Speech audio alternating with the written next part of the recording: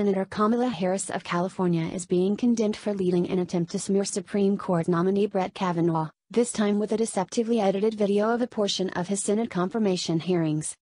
The California Democrat tweeted an edited video of Kavanaugh's response to Texas Senator Ted Cruz's questions about the judge's 2015 dissent from denial of hearing in bank in the case of Priests for Life v. HHS. The case involved Priests for Life's lawsuit against the federal government over Obamacare's contraceptive mandate provision.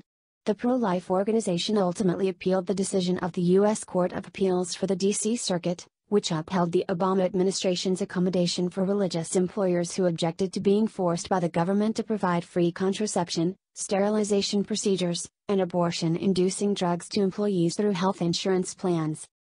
The accommodation required faith group employers that objected to the mandate to notify the federal government of their objection by filing a form.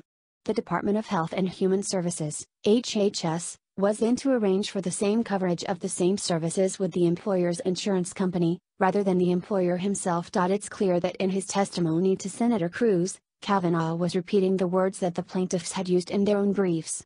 To say that because Kavanaugh accurately characterized the plaintiff's position, he himself believes that contraceptives are abortion-inducing drugs demonstrates a complete misunderstanding of the Priests for Life litigation, as well as Kavanaugh's testimony yesterday.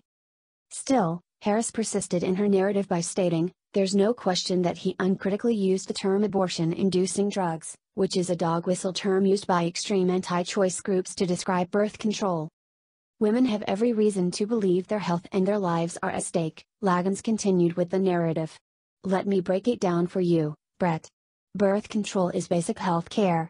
Birth control allows women to plan their futures, participate in the economy, and, for some women with health issues like endometriosis, allows them to get through the day.